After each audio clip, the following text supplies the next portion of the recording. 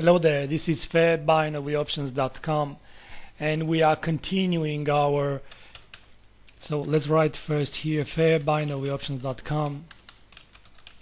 We are continuing our Binary Options Academy with one of the most interesting, let's say, chapter in our settings there.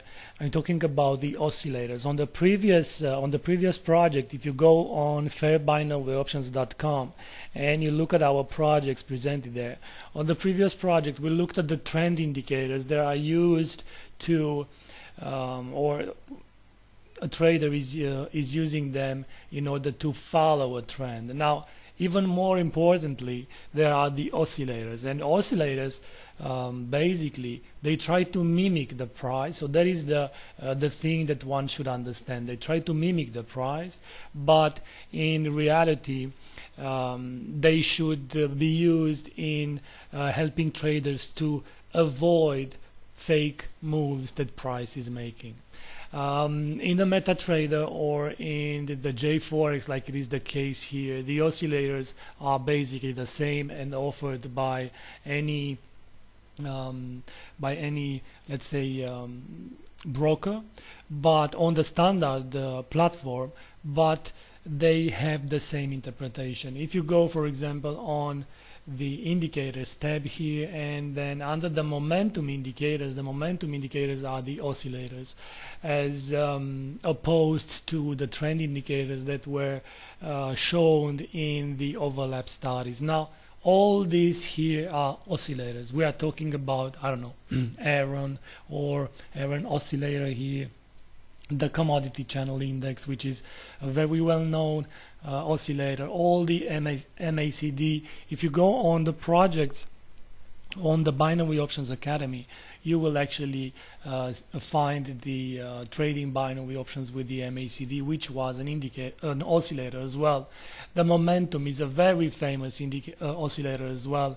The moving average of oscillators, the OSMA, this is one of the most popular one because it represents the differences, or let's say the average of all the oscillators offered by a trading platform, and this is the average of them.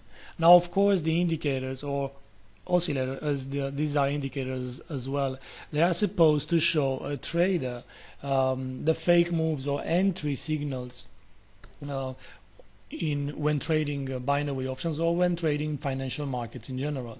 Now, the problem is that if you use too many indicators or oscillators in one screen, you will get different signals based on those indicators. So the traps to be avoided, or the things to be done, should relate first of all with a clear understanding of an indicator or oscillator, and then looking to apply those, let's say, outcomes to the financial markets or the financial product that is traded.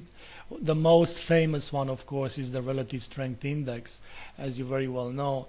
And if you put the relative strength index on the chart, then it should look something like this. And it represents the, let's say, the oscillator here represents, depending on the period that you put here, the 14. So it represents the last 14 candles on this time frame, which is 4 hours, so 4 hours times 14. And according to the mathematical formula on the RSI, the result is being plotted on the screen. So actually an oscillator is more accurate than price itself, or shows a more accurate information, because it takes into account the last 14 candles. Now, if you put, for example, this is the 14, but if you edit, let's try to edit the indicator here, and if we change it from the 14 period, I don't know, let's change this to 24 or whatever, and you will see that it is simpler or smoother, if you want, because it takes into account, so this value here, 33.46, takes into account the last 24 candles. Again, the nature of an oscillator is to show the real price, the real movement's price price made, and it depends very much on the time frame that it is applied on, and it depends very much again on the period that is taken into account. Trying to avoid fake moves with the oscillators is one of the most important things when trading. For what does it mean, fake moves? Take a look at the price. Price here makes a high, the oscillator makes a high, and then price here makes a low when compared with the previous low, but the oscillator goes here but is not making a new low. So one of them is lying here. One move is a fake one. Which one?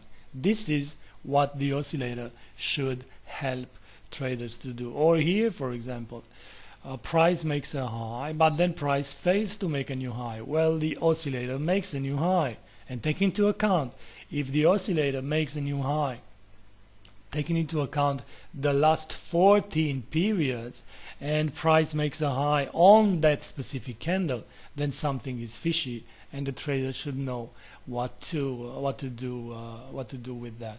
Now, this is the standard interpretation. With the RSI, we already have an educational project on fairbinaryoptions.com on the Binary Options Academy. So I invite you to go and take a look how to trade binary options with the RSI.